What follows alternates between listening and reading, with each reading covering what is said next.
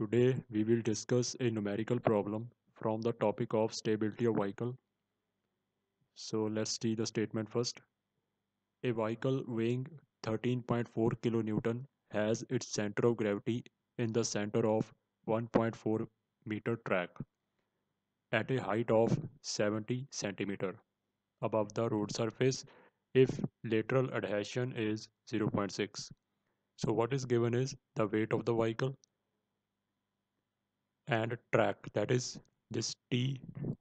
The wheel track is given, that is 1.4 meter. Height of 70 centimeter above the ground surface means this height h, height of the center of gravity from the road surface, is given. If lateral adhesion, that is coefficient of friction mu, 0.6. So what we need to calculate: at what velocity will the vehicle begin to slide on a level surface?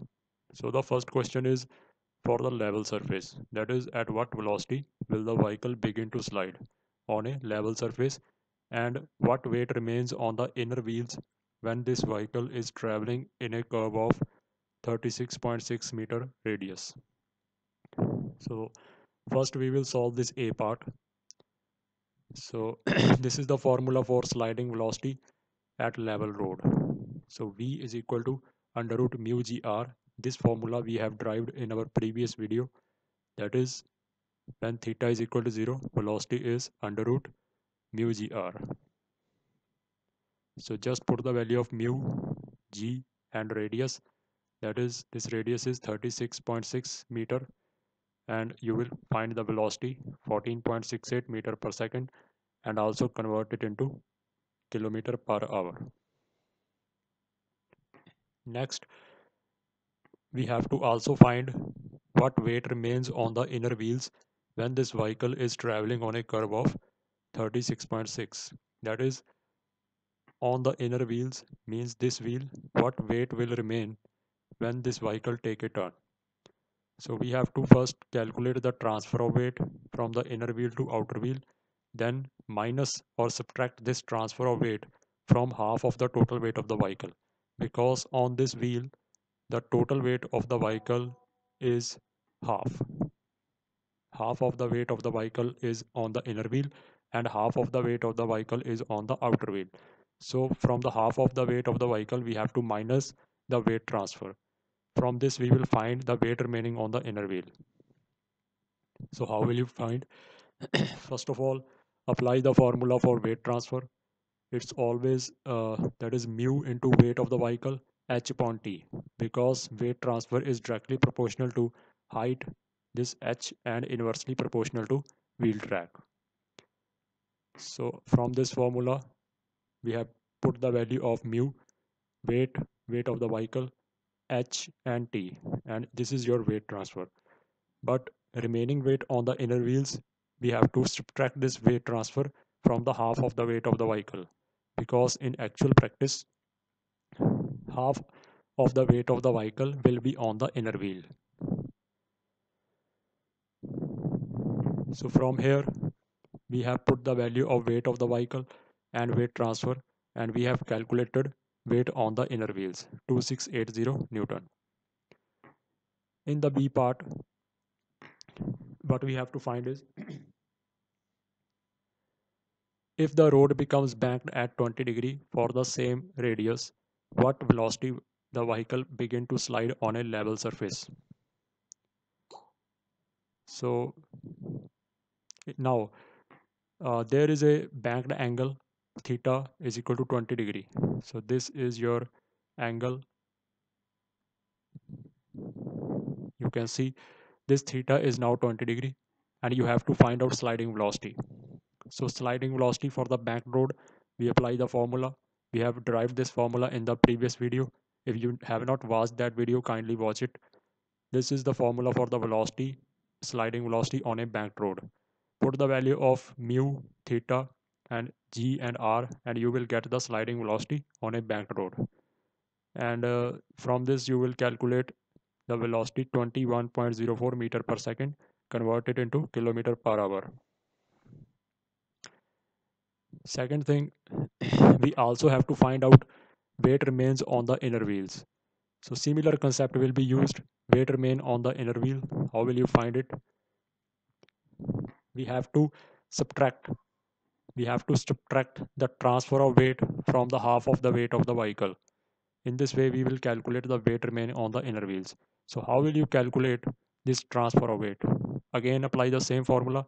Transfer of weight, that is WT, is equal to mu into weight of the vehicle H upon T. Now, in this case, instead of writing weight of the vehicle, we will write CF sine theta, that is mv square r sine theta plus W cos theta, means mg cos theta. Why this thing we have used here? Because when your road is backed, then the vertical forces will be CF sine theta and W cos theta instead of weight of the vehicle. So in this case, when your road is backed, we will use W cos theta and CF sine theta. So we have written these values CF sine theta and W cos theta and put the value of weight, that is mass. Here is mass, so mass is weight upon gravity, that is 1340 upon 9.81. Rest of the values will be same, and you will calculate the weight transfer. The weight transfer will be 6169.8 Newton, and from this you will calculate the weight on the inner wheels, that is after subtracting it from the half of the weight of the vehicle, and it is 530.2 Newton. Again, we have to find what will be the velocity at which no weight transferred. So now how will you calculate this velocity? When there is no weight transfer, it means that your vehicle is completely stable. And when your vehicle is stable, it means that the resultant of centrifugal force and weight of the vehicle will be perpendicular to the road surface. So this resultant, that is centrifugal force and weight of the vehicle, the resultant of these two forces will be perpendicular to the road surface. And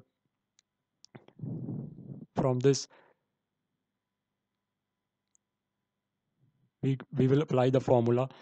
When there is no weight transfer, velocity is equal to under root tan theta gr. This formula we have actually derived in the previous videos. So this is your formula here. When there is no weight transfer, see,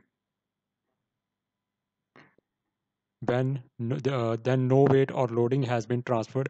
Therefore, we will apply this formula for velocity tan theta under root gr. So we will apply this formula and calculate the value of the velocity when there is no weight transfer.